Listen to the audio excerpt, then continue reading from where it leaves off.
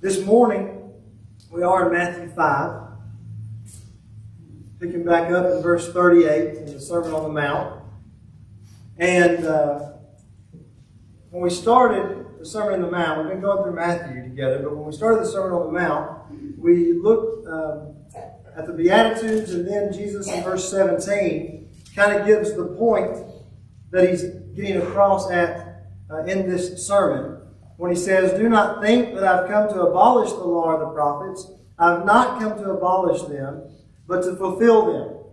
And so Jesus is pointing out that he is the authority. He's speaking with authority from God's Word. It even says in Matthew 7, verses 28 and 29, at the end of the Sermon on the Mount, that when Jesus finished these sayings, the crowds were astonished at his teaching, for he was teaching them as one who had authority and not as their scribes.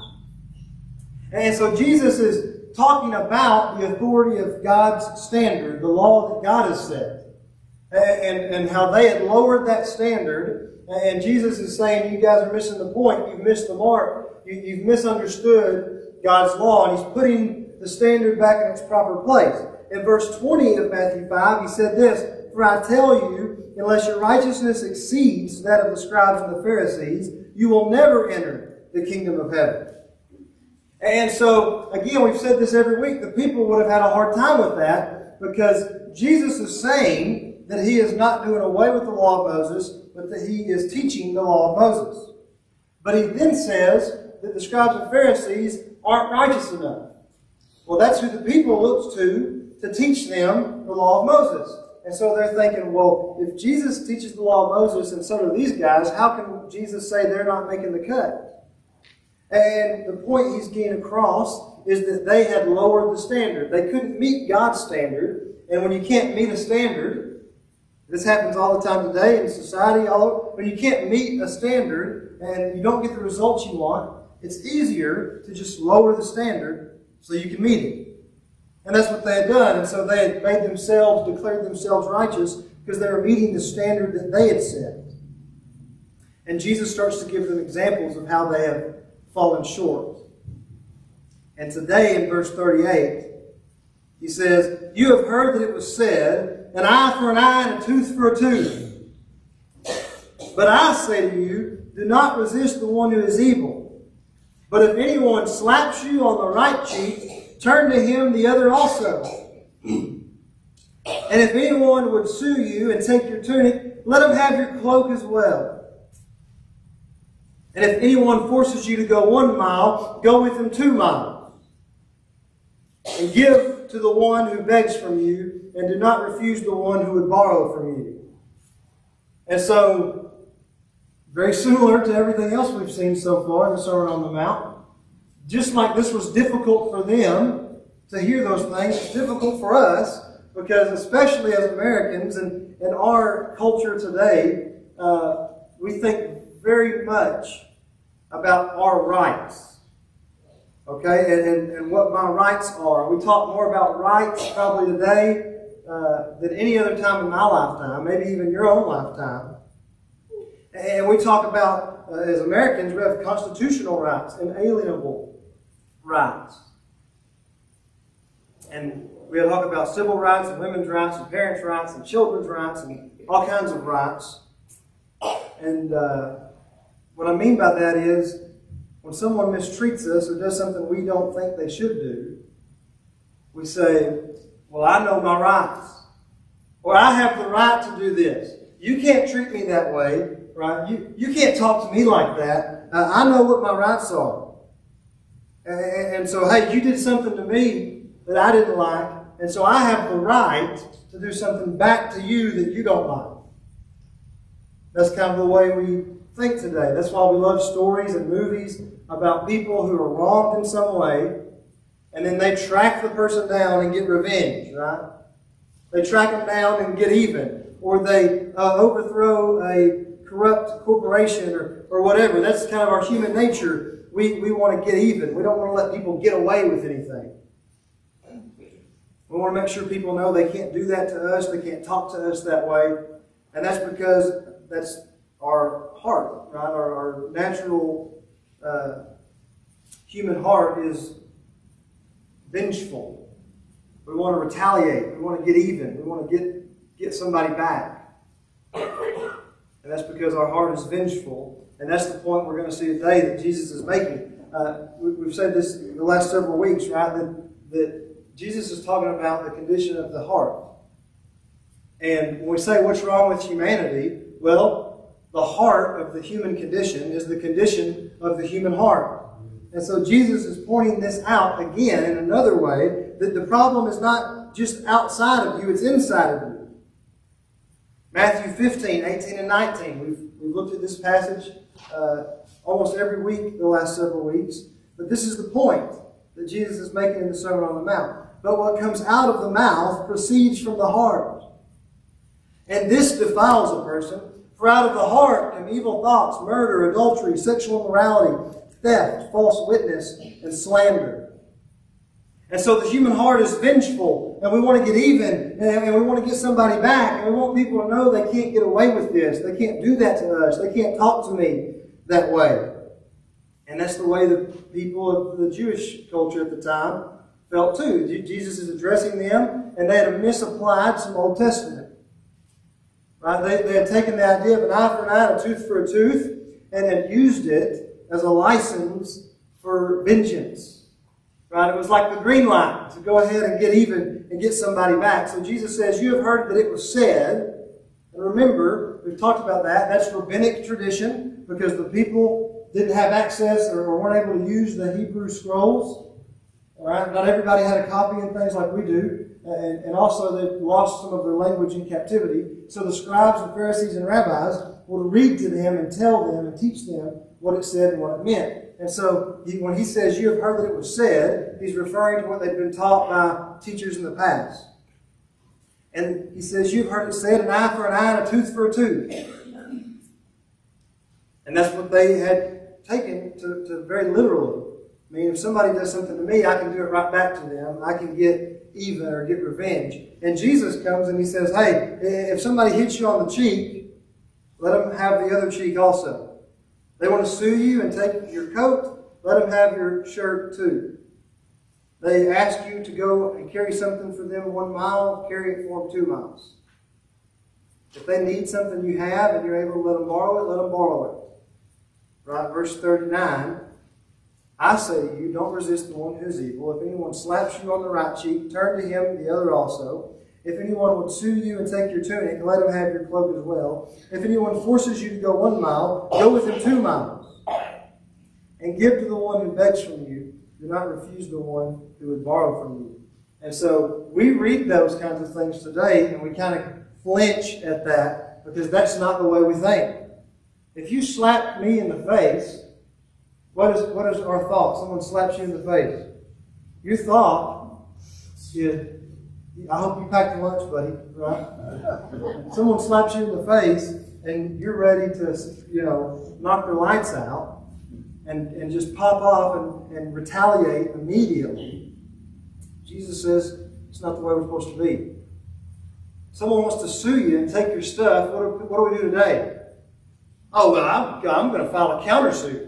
Right? I'm going to drag this thing out. It'll cost you so much in court, you'll wish you never messed with me, man. That's what we do. Jesus says they want to sue you for your coat, your tunic, let them have your shirt too. Somebody makes you do something you don't want to do, we think, I'm not doing any more, right? I'm going to do the bare minimum. But I'm not doing any extra. Jesus says, no, go 2 miles with them. We don't want to let people borrow our things, because there are things. Right? What if they don't take care of our things? That's the way we think. And so it's a struggle. And it's a struggle for them too. And the reason that kind of is a struggle is because, partly, that we do have a sense of justice in us. Right? We all have a sense of what justice is. Because we're made in God's image, right? Genesis 1:27. We're made in the image of God. And so God is just. And we're made in His image. And so we have an internal understanding of justice. But God's perfectly just, and we're sinful. And so that idea of justice kind of gets perverted by the sin that is in us. We also all have the moral law of God written on our heart. That's kind of part of that idea of justice 2. It says in Romans 2:15 that God's written His law in the hearts of all men, and that we have a conscience that bears witness to that. So we have knowledge of what is right and wrong, and it's called a conscience. That's what the Bible calls it. Con means with, science means knowledge, so a conscience means with knowledge. And what does the Bible say? Your conscience is that you were born with the knowledge of the moral law of God on your heart. And so we have this sense of justice, but it's become skewed because we're sinful. It's distorted. And our desire for justice really turns into a desire for vengeance. I want to get back at somebody. I want to get even. Somebody does something wrong, and the reason we want to make it right isn't because we want to uphold law and order, and we want to make sure that God receives the honor and glory that He deserves.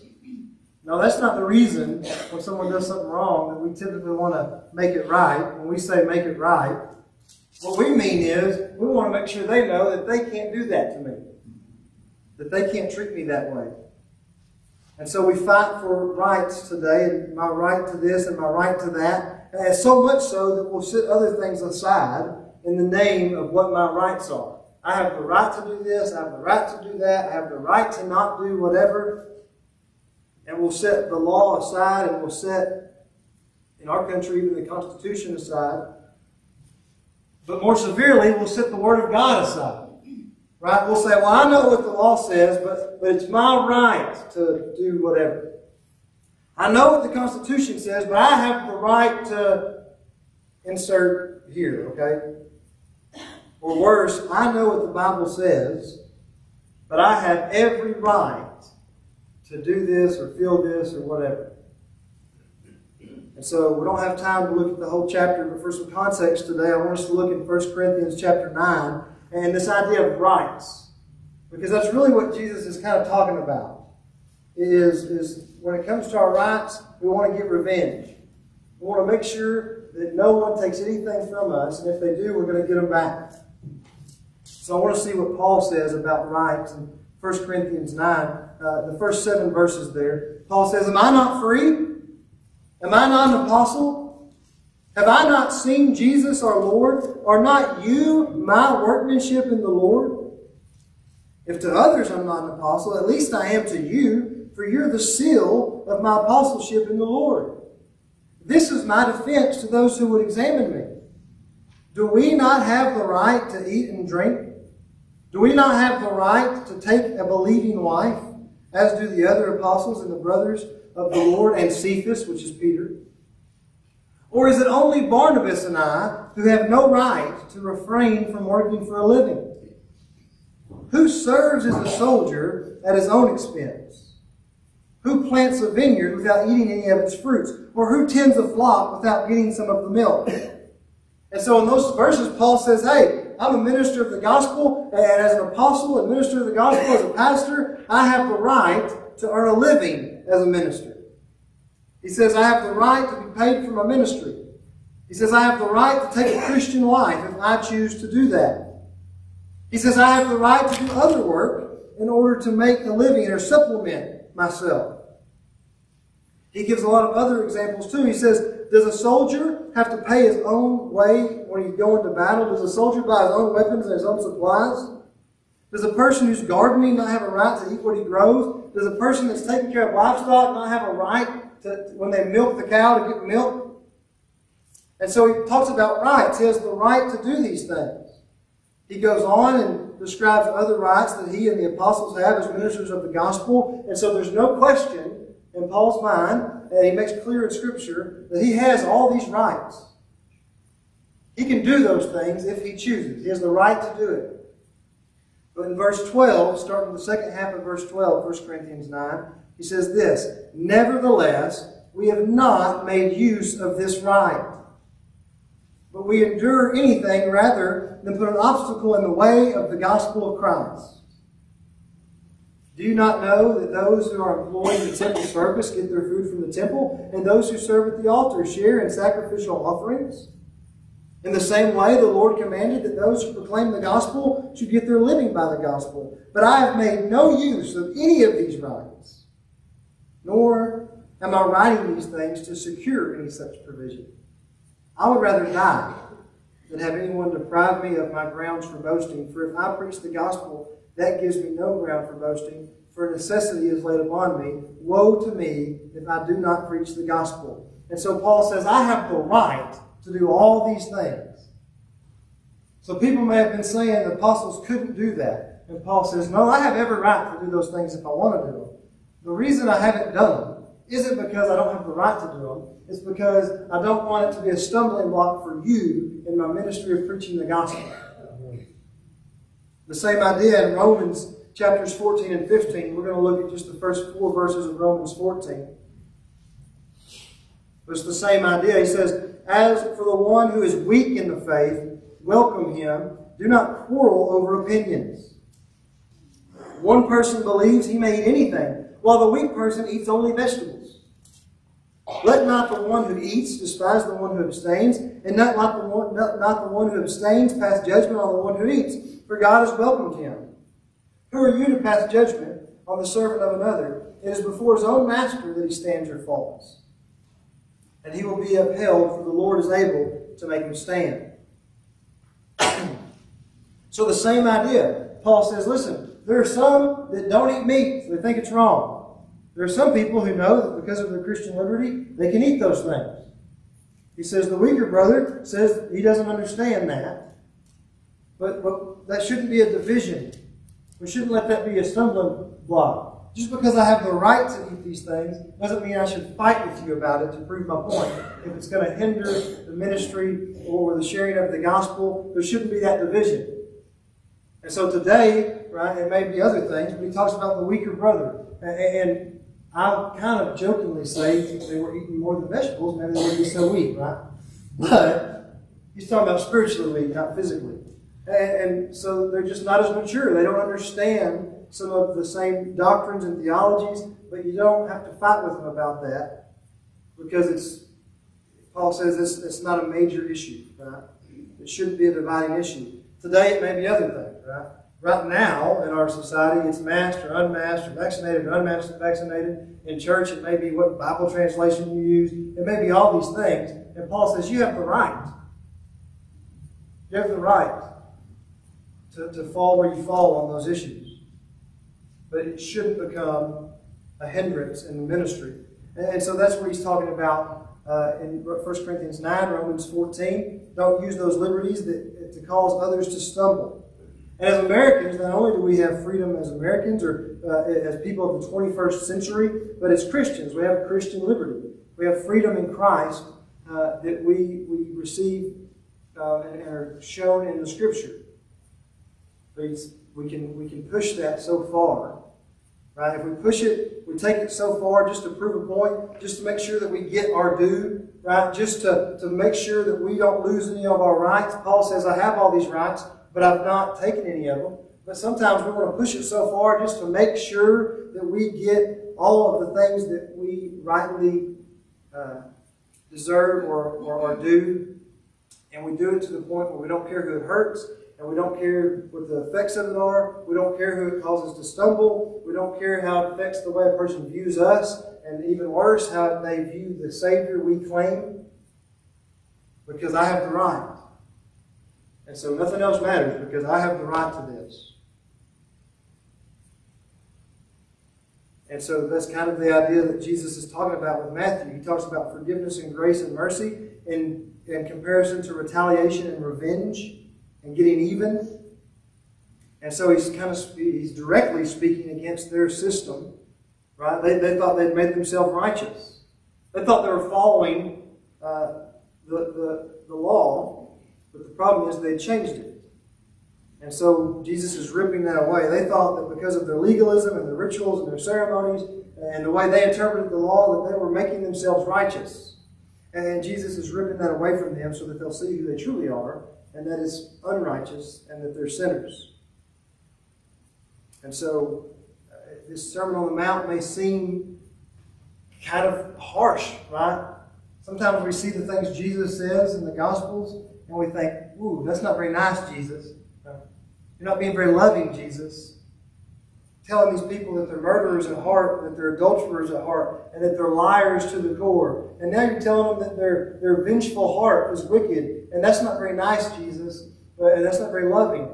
But the point he's proving to them is that they're lost and they're sinners, and that's because he's being loving. Right? That's a very loving thing to do, because if a person doesn't realize they're a sinner, then they don't know that they need to be saved in the first place. It's true. Right? Why would anybody come to a Savior that they don't believe they need? And so he's pointing out their wickedness so that they'll know that they need to be saved. Hey. And so verses 38 through 42, you've heard it said, an eye for an eye, tooth for a tooth. I say to you, do not resist the one who is evil. If anyone slaps you on the right cheek, turn to him the other also. If anyone will sue you to take your tunic, let him have your cloak as well. If anyone forces you to go 1 mile, go with him 2 miles. Give to the one who begs from you, and do not refuse the one who would borrow from you. And people have come to this passage, and they've used it to teach all kinds of poor things, right? That we should be a pacifist, and that Christians basically should be doormats in the world, and that's clearly not what he's talking about. We can see the rest of the Sermon on the Mount, and we have this, I've said this phrase a few times, but a big picture biblical theology, and with a little bit of discernment, and this big picture Bible theology, clearly that's not what Jesus is teaching. So let's look at what he is teaching. An eye for an eye, a tooth for a tooth. That's the rabbinic tradition. This one, though, is word for word from the Old Testament. So what do we do with it? It is word for word from the Old Testament. It says in Exodus 21, verses 23 through 25, but if there is harm, then you shall pay life for life, eye for eye, tooth for tooth, hand for hand, foot for foot, burn for burn, wound for wound, and stripe for stripe. So it comes straight from the Old Testament. So why does Jesus say, you've heard this, but I say to you, and he talks about something different? Well, I want us to understand what they had done is they had taken this out of the Old Testament and misapplied it. They were applying it to situations it wasn't supposed to be applied to. And so, kind of like today, right, they already had their ideas. They believed in getting revenge, just like us, naturally. We want to get even. And so what they did was, they say, I already believe this. Let me go see if there's any verses that seem to be worded in such a way to support what I already believe. And that's kind of what they had done. And so I want us to understand a few things. Yes, the Bible talks about law and order. That's Jesus' opening to this section of the sermon. I'm not going to abolish the law. It will not pass away. The Bible upholds and teaches about law and order. God created law. He exalts law. Romans 13 says that law and order in the government serves as an agent for God that's ordained by God. And so when we see things about forgiveness and mercy and grace, like Jesus is talking about here, extending to other people, that's not in any way diminishing or downgrading what the Bible teaches about, or contradicting what the Bible teaches about law and order. We saw that in 1 Timothy. 1 Timothy 1, 8 through 11. You remember when we went through that together? That's been a long time. But Paul says that we know that the law is good if one uses it lawfully. That's what they were using it unlawfully. That's what Paul talks to them about in Ephesus with Timothy. That's what Jesus is explaining to them in the Sermon on the Mount. They were using the law unlawfully. Verse 9 of 1 Timothy 1. Understanding this, that the law is not laying down for those, for the just, but for the lawless and disobedient, for the ungodly and sinners, unholy, profane, for those who strike fathers and murderers, for murderers, for the sexually immoral, men who practice homosexuality, enslavers, liars, perjurers, and whatever else is contrary to sound doctrine, in accordance with the gospel of the glory of the blessed God with which I have been entrusted. And so the law is good when it's used lawfully. That's what Paul says in 1 Timothy. That's what Jesus wants them to understand in the Sermon on the Mount. But they've been using it unlawfully. And that's what we would all do, right? If we're just left to our own devices, if we just get to come up with our own rules and our own standard, if we're just left to our own devices, then typically, most of the time, the things that I want, if I'm honest, are unlawful according to God's standards of righteousness. The things that my flesh wants are not righteous things. And so when left to our own devices, we're going to use the law unlawfully. And so, verse 38, Matthew 5. An eye for an eye, you heard it said an eye for an eye, tooth for a tooth. That does come from Exodus 21. Now, why are they using it unlawfully? Well, we need some context, right? We talked about Matthew 5, or we started talking about this a few weeks back. If you remember, I talked about there's 3 kinds of laws in the Old Testament, right? There was a moral law that's the same for everybody all the time. Don't kill, don't steal, moral law. There's ceremonial law, which was a lot of the worship and temple stuff. And then there's civil law, which is about interactions in a society, particularly like a court system or a legal system or a government. And those are distinctively different. The way that my relationship with any of you, with Kevin, or even relationship with my wife, with my children, is not the same as my relationship with the government. And it shouldn't be. Right? But what they had done, they'd taken an eye for an eye and a tooth for a tooth. That was a part of the civil law. In Exodus 21, we start to get civil law. That same phrase shows up 2 more times in Leviticus 24 and Deuteronomy 19. And every single time it comes up, an eye for an eye, tooth for a tooth in the Old Testament, it is not about personal relationships or being wronged by another individual. It is about a government, legal, court-type system. And the idea there of a law, an eye for an eye, and a tooth for a tooth, was not so they could take it and make it about personal vengeance. Right? Kevin punched me, so I can punch him back, and that's what the Old Testament says. The idea was that the judicial system, the court system, the legal system should be fair. That the punishment should match the crime. And we see that in the Old Testament, right? The punishment for stealing something was not the same as the punishment for murdering someone. And we would agree with that. The punishment should meet the crime. A lot of times, the things we're upset with today in our own judicial and legal system is that the punishment doesn't meet the crime. Either the crime is very severe and the punishment is not, or the crime's kind of a silly crime and the punishment's way too severe for what the crime is. And so that's the idea. Eye for eye, tooth for tooth, burn for burn. It was this principle that it should be this fair and unbiased judgment of you've done this and the fair penalty for that is this. But they had taken that principle and taken it very literally and applied it to their interactions with one another. Eye for eye, tooth for tooth. They used it as a green light for revenge and for vengeance. And Jesus is pointing out that's not the way it's supposed to be. And then all the examples he gives are about interactions with other individuals. Because he's making this distinction that it's different. I don't want the government, and you hope you don't, we don't want the government to be like we want our relationships with friends and family. When somebody does something that's criminally wrong, we don't want the government to say, well, listen, you know what you did was wrong. And we're just going to forgive you. Let's forget it ever happened. Right? Water under the bridge. We know you murdered a bunch of people, but you know it's wrong, and you've promised to never do it again. So we'll just let it go, right? We'll forgive you 70 times 7. And even if you do it again, we'll forgive you again. But just promise us you won't do it again, okay? That's not the way we want the government to act. Amen. But we also don't want our relationships with individuals to function like government. If I do something to upset Adrian, I don't want her to come to the house and say, you've upset me, and so you need to pay a $50 fine. Or this is going to stay on your permanent record. Right? We don't want that in our interpersonal relationships with people. Or if she wants to come talk to me or a friend have a conversation, I don't want to say, okay, well, we can't talk about that right now. We're going to have to wait till the next legislative session. And at that time, you can propose something. We'll discuss your proposal. We'll vote about it as a house. Right? Me, Kinsley, and Addie will vote to decide if we're going to even entertain your proposal. And if we vote to entertain it at that legislative session, then we'll discuss it with you at the next one. Right? We don't want our relationships with other individuals to function like government. And we don't want the government to function like we expect and want our relationships with individuals to function.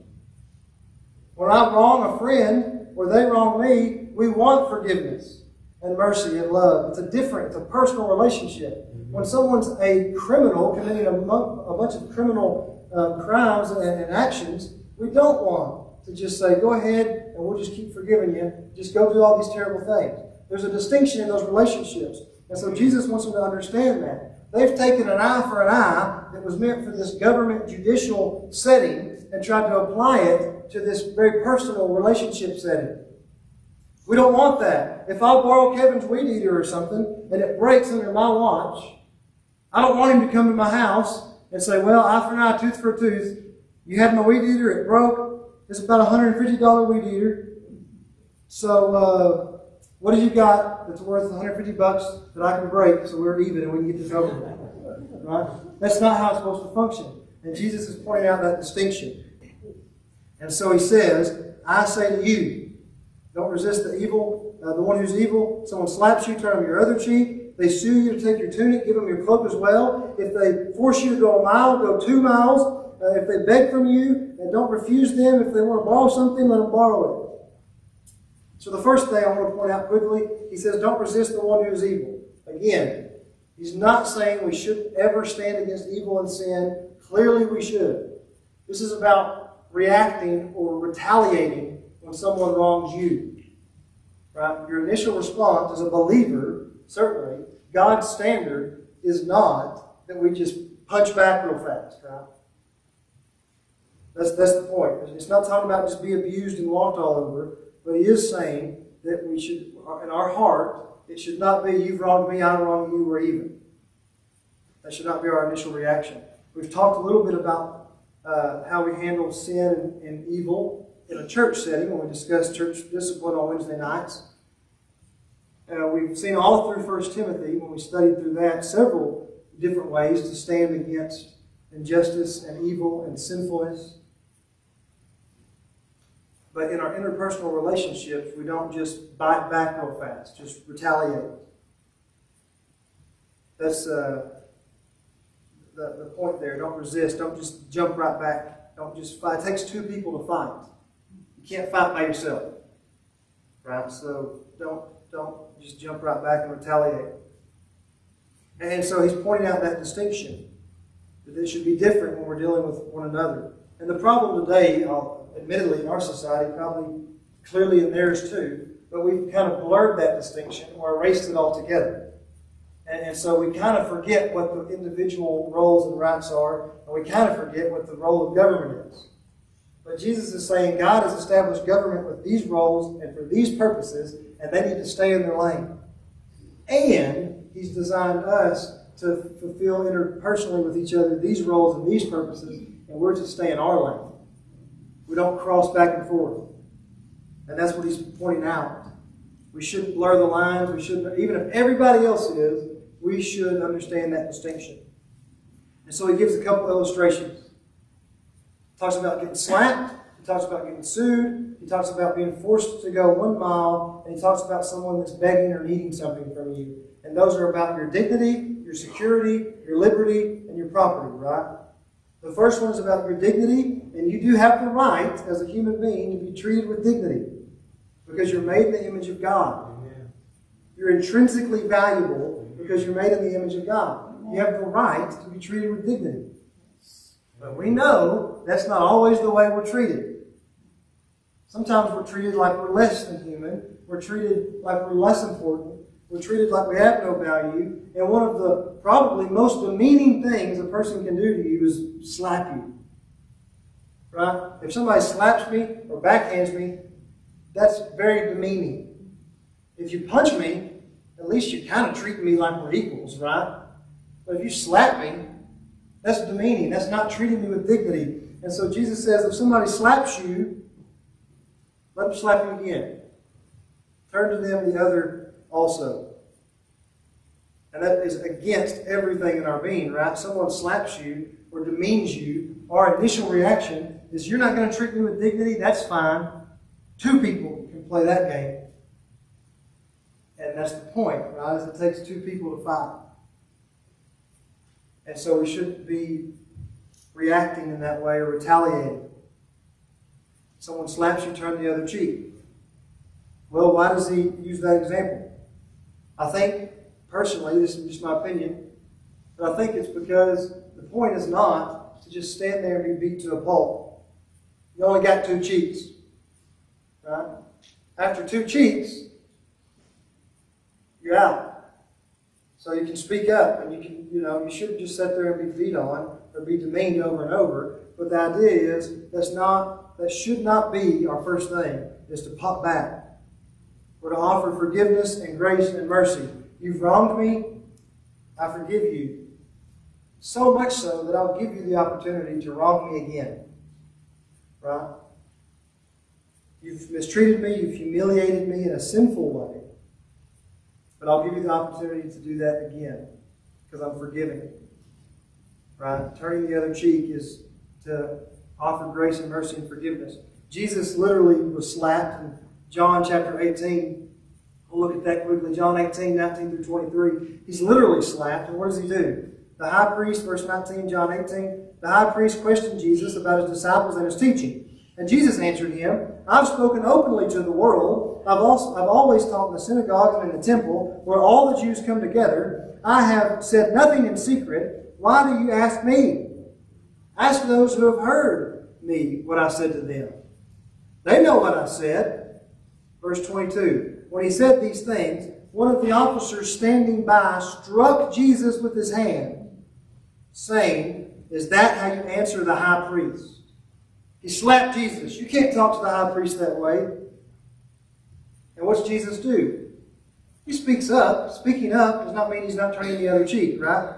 Jesus, verse 23, Jesus answered him, If what I said is wrong, bear witness about the wrong. But if what I said is right, why do you strike me? And so turning the other cheek isn't being a doormat. Jesus spoke up. He was slapped. He's demeaned. He's mistreated. But he says, if what I did was wrong, explain to me why it was wrong. If it's not wrong what I said, why did you slap me?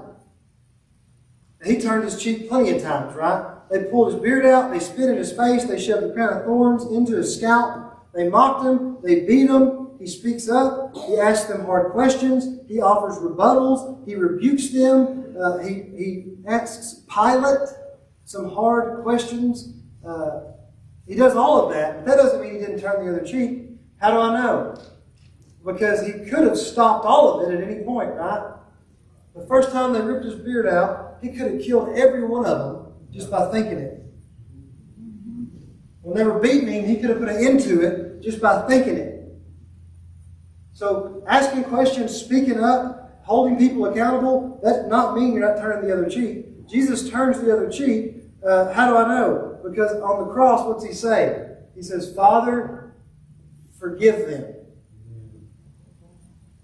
He asked questions, he spoke up, but he was forgiving. He didn't try to retaliate and get even. The next thing, verse 40, if anyone would sue you and take your tunic, let him have your cloak as well. People are going to take advantage of us. They're going to want to take things from us. And our initial reaction, especially if they're suing us, is countersue, get them back, make them regret ever taking them. I'm going to make sure it costs them more in court than they're ever going to be able to get from me. And Jesus says, they try to sue you to take your tunic, let them have your cloak as well. Offer more than they've asked for. And the idea, again, this isn't saying we should just let people take everything we have. If that were what the Bible taught, and that's what Christians believe, people would sue us all the time. And we just have to take it. The idea is that you've wronged a person. You've actually done something to wrong this person. They have the right to sue you. And instead of trying to weasel out of it, or cheat, or lie, or countersue, realize you've wronged this person. They have the right to take you to court, which there's a place for that, right? There's distinctions. And there's places and times where the court has to decide the outcome of a thing. But the idea is that you've wronged this person. And rather than weasel out of it, or try to countersue, or try to lie about it, Jesus says, why don't you just maybe be sorry that you wronged them? Why don't you let them know that you're sorry? Right? Heartbroken over sin, the Beatitudes. And what's he say in Matthew 5, 22 through 26, 21 through 26? We talked about the heart. He says, if you have anger in your heart towards someone, but he also says, if you know that your brother has something against you, go make it right as soon as you can. And so Jesus says, when you've wronged somebody, rather than letting you go to court, why don't you try to make it right? When you've legitimately wronged them, let them know you're sorry. Ask for forgiveness. And the reality is, when you do that, people don't know how to respond. You say, listen, I know I did wrong. I'm sorry. Here's what you're asking for, and here's even more than you're asking for. I want to make this right, whatever it takes. And most of the time when that happens, what do? Oh, never, don't even worry about it. Never mind, right? But it's about being genuinely sorry and trying to make it right when you've wronged somebody. So he says if they want to take your shirt, let them have your undershirt as well. And they would have probably stood up and said, well, the Jews would have said, wait, we have the right to that undershirt. Exodus 22 says that you can take everything a man has in court, but you can't take his tunic, his undershirt. That's the basis of our security. You can't leave me stark naked, right? You can take everything else, but you have to let me I have the right to that shirt. And Jesus says if he tries to take all your other stuff, let him know that you want to make it right, even if you have to give him the last piece of security you have, and that's your undershirt. It's about your heart and the way you deal with confrontation and making things right. Kind of an echo of earlier, Matthew 5:21 through 26. We should want to make things right when we wrong somebody. The next thing, verse 41, if anyone forces you to go 1 mile, go with him 2 miles. We have the right to be free. We should respect each other's freedom and Christian liberty. But there are going to be people who don't, right? Not just as Americans, but Christian liberty. There are going to be people who don't. There are going to be other believers who Paul talks about in Romans. They're the weaker brother that don't understand the Christian liberty the same way we do, or the same way you do. And they're going to try to infringe on those liberties and make you do things you don't want to do. And so, it happens all the time, whether that's time freedom or financial freedom or actual other rights. There are times I want to spend time with my wife and my family. There are times I want to do other things. There's things I wish I could put more money towards, financially be more free. And then something happens and something comes up and the phone rings, or you got to go over here, or you got to go do that, or this person needs me right now, and you start to think, man, I'm giving my whole life away, all my time, all my freedom is being taken by all these other things and all these other people, and I have the right to say no, or to not do that, or to not do this. Jesus says if somebody forces you to go 1 mile, go with them 2 miles. And so the idea there, just so you understand, is the Roman officials, Roman soldiers, could be carrying their stuff and they're tired, and they come across a Jew on the road, and they could have said, here, you have to carry my stuff now. And you had to for at least 1 mile. They legally could not make you carry it more than 1 mile, but they could make you carry stuff for 1 mile. And so he says if someone forces you to go 1 mile, go 2. They can't make you go 2. But if they force you to go 1 mile, go 2 miles. Think of when Jesus is carrying the cross and he physically can't, and the Roman soldier gets Simon the Cyrene to finish carrying it. They could do that. The Roman officials could make other people carry stuff for them up to 1 mile. And so Jesus says they ask you to go 1 mile, go 2 miles. Well, what if it's really inconvenient? What if it's not even the direction I'm heading? I just came from that way. I'm having to backtrack 1 mile. I'm not going to backtrack 2 miles. Jesus says they force you to go 1 mile, go with them 2 miles. That's hard to do, right? It's inconvenient, especially if you're a Jewish person, and this Roman soldier is literally asking you to carry the things that he uses to oppress you and your people. The literal weapons of warfare against you. And he tells you to carry it. And you have to, legally. Jesus says, go ahead and carry it 2 miles. That's a difficult thing to do. It's kind of like in 1 Timothy, right? When Paul told them, pray for all rulers and kings. Not just the people you like, even the people you don't like. Even if remember Ephesus, Roman Empire, pray for all rulers. Even if that ruler's Nero, right? It's hard to pray for people that don't treat you well. It's hard to do extra for people that are mistreating you. But Jesus says, when they ask you to go 1 mile, force you to go 1 mile, go 2 miles.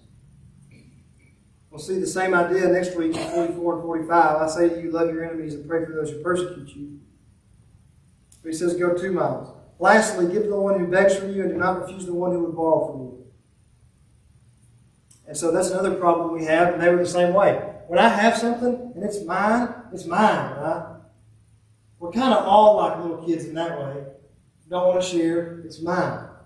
I just got that paid for, I just got that paid off, I just did this, I worked and I saved for this, I put a lot of time into this, this is mine. I don't want to share it, and then somebody comes up and says something like, and this is just one I came up with because I know this is probably true of me. Kinsley told me this morning, she said something about, I told her not to play with something in here because it would make a mess. And she said, I'll just do it in the truck because it's messy anyway. And I was like, thanks, dear. You're half the reason it's messy, right? Yeah. Only half that mess is my mess. But somebody comes along and they need to borrow a vehicle. Hey, I need a car. Can I borrow your car? And if it's me needing to borrow your car, you probably go home and you talk to your spouse, and the conversation goes like this. Hey, Brother Tyler wants to borrow the car. And your spouse says, well, we just cleaned the car. Right? We just cleaned the car. And his kids are pretty good at church, but I'm pretty sure they're probably hellions when they're not here. And have you seen the wheels on the car? I think he hits every curve. He's torn up the wheels. We can't let him borrow the car. He won't take care of it. It'll make a mess. His kids will leave French fries in the back seat under the car seat. But Jesus says someone needs something, let them have it or let them borrow it. And again, it's the idea of a genuine need. This isn't about willingly and knowingly just enabling people that are involved in things they shouldn't be. But when there's a genuine need, that we're to ask, or if someone asks for help, we're to help and to offer that. And Jesus is pointing out to these people that the same way that we hear those sayings and we kind of flinch, he's pointing out to the scribes and Pharisees, this is the kind of heart you ought to have when people ask and do these things to you. And the fact that that's not your initial reaction proves that you're not as righteous as you think you are. Your man-made system has fallen short of God's standard. We should be generous and offer to help others when they really truly need something and we can help them. It says, verse 42, give to the one who begs from you, do not refuse the one who would borrow from you. This isn't about just helping out here and there so you can pat yourself on the back and feel better, right? This is about someone who literally, really, genuinely needs something and you're able to help. And so Jesus is pointing to the sinfulness of the human heart because we like an eye for an eye, tooth for a tooth, right? I know I do. In my heart, we like that.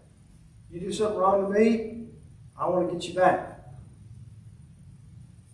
I remember in high school, I had my car, my friend had a car, and he did something silly.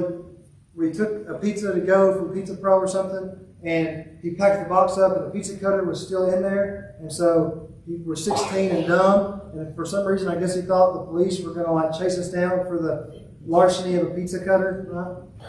And he panicked and threw it out the car window. And when he did, I didn't see all that. I heard this later. But when he did, I heard on my car. And so there's a huge dent. When we got home, I was like, what's this? And my other buddy was like, he threw a pizza cutter out the window. And being 16-year-old boys, he was like, man, I'm sorry. I dented your car. You can dent my car. And at 16, I thought, seems fair. So I went over to his car and I went, put a dent in it, right? But that's the way we think. We naturally want an eye for an eye, a tooth for a tooth. And Jesus points out that that is misapplying that principle. We take those things from Scripture. We take other things from Scripture to just vindicate and justify what we already believe. That's what they had done. Well, the Scripture says this. And Jesus says, no, that's not the way it works. You're misusing those things to hide the fact that you're unrighteous and that you're sinful. But as we close, think about it. we hear these statements. Anyone slaps you on the right cheek, turn to him the other also. First time we hear that, our initial thought is to say, I don't think so, man. If you slap me, I'm fixing to let my redneck out a little bit, right? That's our first thought. Anyone would sue you and take your tunic, let him have your cloak. I don't think so, man. I'm going to make you regret ever doing this to me. That's the way we think. Verse 41, someone forces you to go a mile, go 2 miles. We hear that and we say, I'm not doing any extra for you. You make me go a mile, especially if I'm a Jew and you're a Roman and you're oppressing me and you're going to make me carry this a mile. I'm going to stop. Like if I have to tiptoe to make sure I don't go over a mile, I'm not going over a mile. And then I'm probably going to drop your stuff hard enough, hoping that it falls and you got to pick it all up. And Jesus says, no, that's not the way we're supposed to do. Right? Verse 42, give to those who beg, don't refuse the one who wants to borrow. We say, I don't think so. I know you really need help, but I'm not going to help you because you're going to tear my stuff up. You're not going to take care of it. You're going to bring it back on E, right? I don't know what it is. Apparently, I would never say this about my wife, but apparently people talk about when their wife borrows the car, they know she's borrowed it because they have to always put gas in it, right? And we think that way. I'm not letting other people borrow my stuff. They won't take care of it. They'll bring it back on E. They're not going to, and Jesus points out that that's evidence that your heart is unrighteous and sinful. He's not getting rid of justice. Justice has its proper place. But justice's proper place is not our own hands. What we're to be is loving and forgiving and gracious and merciful, especially to other believers, but to everybody. Because the world, when we act different, they can see that. They know that. And so Jesus is pointing clearly and primarily to the natural, sinful, unrighteous condition of the human heart. And so the idea through the Sermon on the Mount that we continue to see, Jesus is saying, listen, it's not just about changing your mind. Jesus says you don't just need to change your actions. Jesus is pointing out that you need to have a change of heart. Because repentance is not just changing your mind, and it's not just changing your actions, but genuine repentance is to have a change of heart. And so as we prepare to have a moment of invitation, there's a lot of different things we could do and look at in those passages today, and I wanted to give you kind of an overview so you understand those examples he uses. But the point at the heart of each of those examples is that that is not our natural setting. It's not our natural response. And the reason for that is because we're sinners. That's not my natural response. A natural response is to be vengeful, to be spiteful, to act in a sinful way because it's not right that you can treat me this way, or I have the right to this, or you don't get to talk to me that way. And Jesus is using that to point out the condition of your heart. I'll be honest with you, I'm so thankful that I haven't received justice. I'm very thankful God has not given me justice, but has offered grace and mercy and forgiveness. Because justice would mean He could strike me dead right here, right now, and send me to hell and be totally just in doing so, because that's exactly what I deserve. But He hasn't done that because He's offered mercy and grace and forgiveness. And so this morning, if you're here, I want you to understand that in your heart, that's where you're at. In your heart, you're a sinner. Sin isn't the things you do on the outside. You are a sinner. You're not a sinner because you commit sins. You commit sins because in your heart you're a sinner. And that's what Jesus is pointing out. And what sinners deserve is the wrath of God and separation from God for all eternity, because we've committed a capital crime against His holiness and His righteousness. But He's offered us grace and mercy and forgiveness through the person of His Son. And so this morning, if you think, you know what, I don't know that I've ever experienced that. I don't think I've ever received that. I've never truly placed my faith in Christ alone for salvation. Let's talk about that before you leave. But also, you're a believer and you're in here and you say, you know what, my heart's still not like it should be all the time. And I would say to you, yeah, you're right. Mine's not either. This is a process of sanctification. God's still working on me, and He's still working on you, and there's a way through which He does that. Through growing closer to Him and following Him more closely. So we're fixing to have a moment of invitation. If you want to talk about salvation, come forward. If you need to talk about baptism, if you want to join Fairplay as a membership, we can talk about that. If you live somewhere kind of far and you're just looking for a church that you're not having to drive so far, I'd be more than happy to point you in a direction over there, because I want you to be a faithful, committed member of a church where you can serve and give God honor and glory, even if it's not here. But whatever it is, let's talk about it this morning, or you can pray in your seat where you're at. Let's pray. Dear God, we want to come before you, thank you for who you are and all you've done for us. Lord, we're so thankful for your grace and your mercy and your forgiveness, the love that you offer to us, God, that even though we are sinners, that you died for us anyway, that you have offered to save us in spite of ourselves. Lord, that you've offered mercy and grace where we deserve punishment and justice. And God, I pray that you would help us to have that heart in us, the heart and mind of Christ, Lord, that rather than want to get even and get revenge and take justice into our own hands, Lord, that we would, like Christ, be able to offer forgiveness to those who have wronged us. Lord, that we would be willing to give generously to those in need, that we would be able to have a heart and mind that doesn't seek to retaliate, but seeks to bring you honor and glory. We pray that you would mold us more and more to the image of your Son, that we'd be better today than yesterday, and better tomorrow even than today. And we pray these things in your Son's holy and precious name. Amen.